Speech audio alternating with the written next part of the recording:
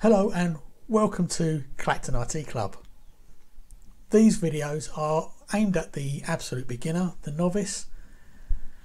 Today we're looking at search engines, or how to use the search engines more effectively, more efficiently, to get rid of all of those results that have absolutely nothing to do with what we're looking for. So for example, we could be looking for Windows for the house, only to find that we have a long list of Microsoft operating systems. We're just going to give you a handful of tips, straightforward, easy to implement, that's going to make your life so much easier. So without further ado, shall we have a look? Okay, so let's have a look at some of these tips to make our life easier.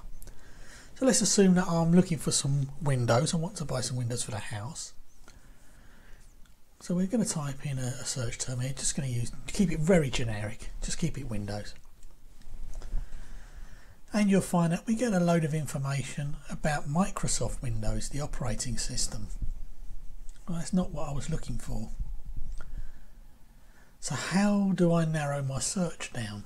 I can be a bit more specific. What I'm going to use is the minus sign. So I'm going to do the minus sign and then Microsoft.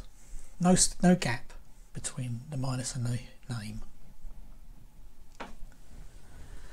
Hit enter and you'll see that all the references to Microsoft products have disappeared apart from the advert at the top there. So we're looking at doors and windows now. That's one of the simplest tips that we can use. The other one is the plus sign. So the minus sign is telling the search engine to ignore anything with that word. Now we're telling the search engine that it must have the following word. So we're going to look for XP, which is an old operating system from Microsoft.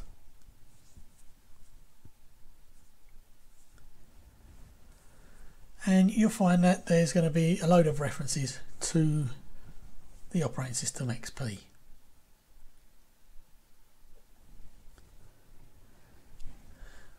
Now another tip that we can use is to search a website. So we can type in site, then colon, then we're going to type in the search engine, the website that we want to search, in this case Microsoft.com, and we're going to be looking for anything called 365, so Office 365, and you'll notice that all the search results here are from the Microsoft.com website.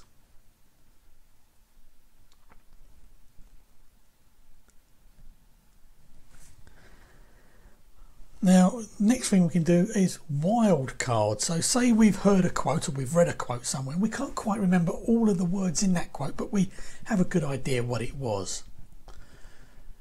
We could type in the main words of the quote, and where we're not sure of the words, we can use a wildcard, which is an asterisk, or some people might know it as a star. So here we're going to be Microsoft buys, can't remember so many dollars, but I know they bought something for so many dollars. So let's find out what exactly they might have bought. So we're going to have to put these, forgive my spelling, I've got to correct that. So we need to put this within open and closed quotation marks. So here we go. Now we're going to search. And you're going to see that we find a load of results. Microsoft buys LinkedIn for $2.62. Well, I don't like that description there, so let's get rid of the word dollars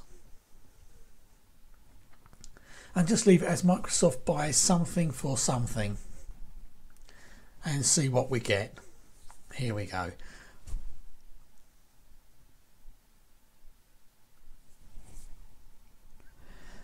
So another thing we can use that make life easier, especially if we're doing like research and that, is going to be a date range. So what we would type in would be something, say we're searching for Microsoft history. So Microsoft 1982 to 1995. So we'd use full stop, or period between the two dates. So that tells it that we're looking for anything between that date range.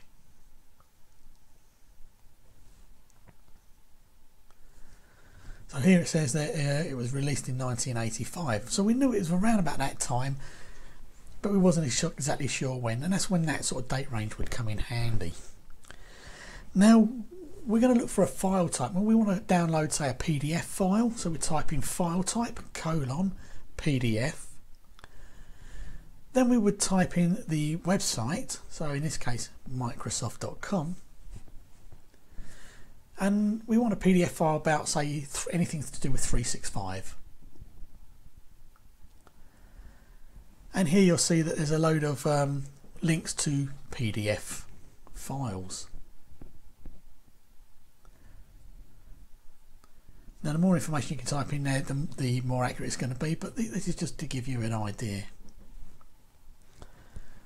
Next search tip is going to be to define a word or an acronym. So we type define : then what we're looking for, in this case we're going to be looking for Microsoft. Define Microsoft.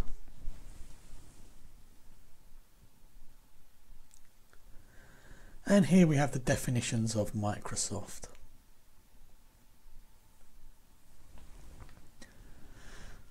Then we can look for other things. So say an acronym. So what is www?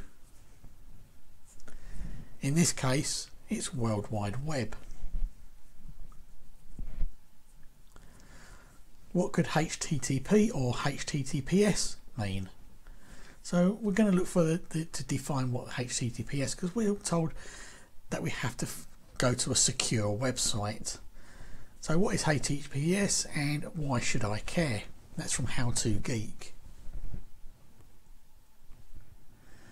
Another thing we can do is find out what is the difference between HTTP and HTTPS. So this is another great thing for research. So HTTP versus, or VS, HTTP. So HTTP versus HTTPS, what's the difference? So these are some great tips to help you. Now there is one more thing, which is a tool. Now as far as I'm aware, Google is one of the few search engines that have a tool built into it, and we're going to be looking at a conversion. So in this case I want to look to convert feet into centimetres, and here we go. Now you can choose whether you want it to be length, width, or whatever, you know, feet to centimetres, or whichever way round. Now I hope you found this very interesting. I know I did when I first found out about some of these search terms. Thank you.